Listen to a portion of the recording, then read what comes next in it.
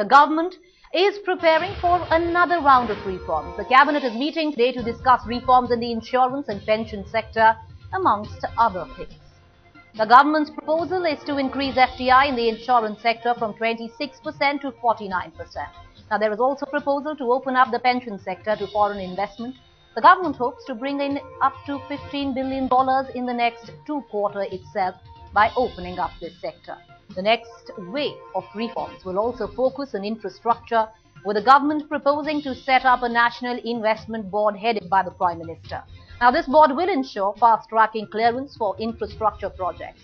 The companies will bring in all sectors under the Companies Act and also will be taking up during the meet slated for the evening today.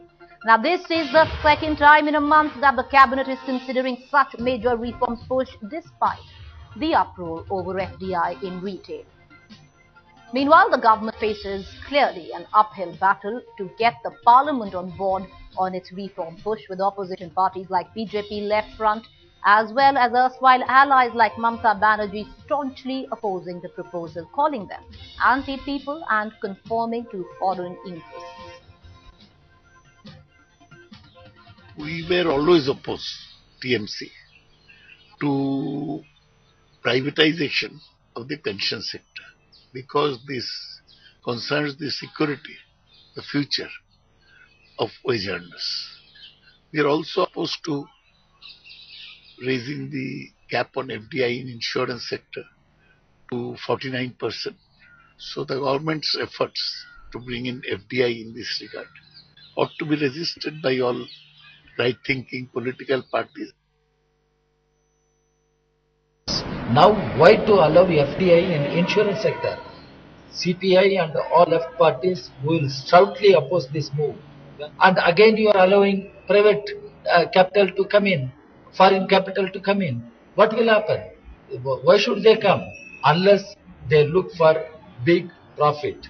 Otherwise, they are not coming to serve the interests of Indian nation. If Dr. Manmohan Singh government claims it is government of Aam Aadmi, that government should act accordingly. Government should have a social responsibility, and government should not allow the private capital, the foreign capital to come in and loot the pension funds of our working people.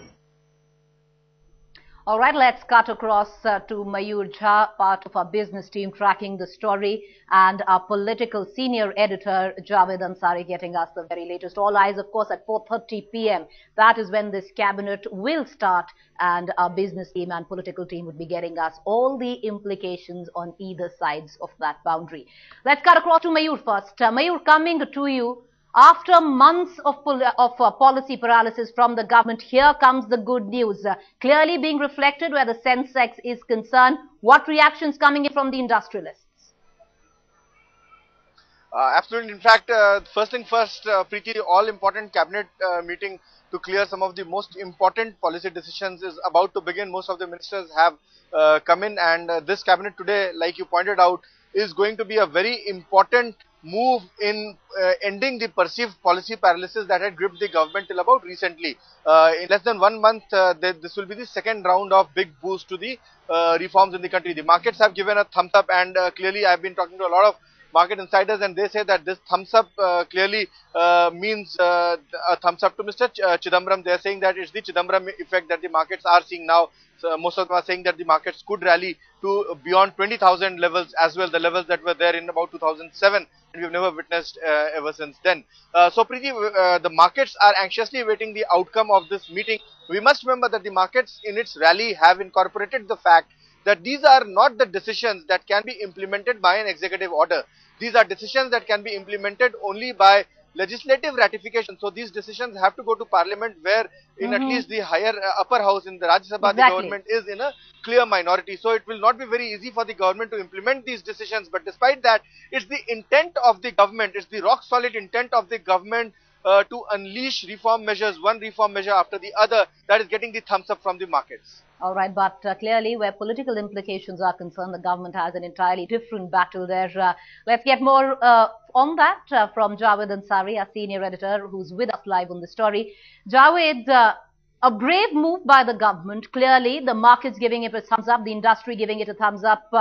But having said that, political implications, Javed, of this, because we do know when push comes to shove, this bill, which is going to go on the floor of the parliament, might not be ratified. Yes, certainly not in the Raj Sabha. In the Lok Sabha, given the numbers, the government may just about scrape through. But in the Raj Sabha, this bill cannot pass without the support of the BJP. The BJP had earlier in the past, the last time, in fact, when Mr. Pranab Mukherjee as finance minister had mooted this proposal, the BJP had indicated that they would be willing to support FDI in pension. However, given the changed political atmosphere, the surcharged political atmosphere, we are in the midst of elections in Himachal Pradesh and Gujarat, the BJP may not be inclined to oblige the government. So therefore, the government will have its task cut out. But it has certainly signaled its intent. It's also, a bold departure from the muddleness, the lack of clarity, the indecisiveness that characterize the functioning of this government. They've now decided on a roadmap, and they've decided this is the way forward, and they will bash on regardless, irrespective of the opposition from the likes of Mamata Banerjee and the left, as also the opposition from within the UPA alliance. We're going to come back to you on political implications, Javed. Let's quickly cut across to Mayur as well and get a quick reaction from him on the story. Mayur, break it down for us, break it down for our viewers, what FDI in pension means. Clearly, it will bring in a lot more than the earlier debatable FDI in retail. Absolutely, Preeti. In fact, if we take into account just these two sectors, insurance and pension, according to rough estimates of the finance ministry, the inflow in real terms in a matter of a couple of weeks from announcing these decisions will be to the tune of $30 billion. We picked up from very top sources in the finance ministry that Berkshire has committed that as soon as insurance sector cap is released, they will pump in about $8 to $10 billion alone. So you have Berkshire, you have AIG, you have a lot of these insurance players who are looking at a pie of the Indian insurance market, which is highly unpenetrated at this point in time. So the real impact on economy will be huge. There are of course apprehensions related to the pension sector. Pension is a very touchy, it's a very sensitive issue to the Indian middle class. Pension is something that especially the government employees, that's the most important savings that the government employees bank upon, and the opposition of course is to the fact that it will opening up of the pension sector will make the most important savings vulnerable to market risks. That apprehension apart, the fact that it will unleash a new era of reforms, the fact that it will bring in a huge amount of capital, these are things that cannot be ruled out, and this is precisely the premise on which the government is going ahead with these reforms. Of course, there is the fact that $30 billion of inflow will give the government the comfort to unleash some of its ambitious social sector schemes such as the food security bill. The government also wants to take Narega to the next level. At this point in time, the economic situation of the country, with that in mind, the government has to act with certain sense of restraint, because that's not very comfortable, that's not comforting enough for the government to adopt some of these social sector reform measures because of the fiscal deficit.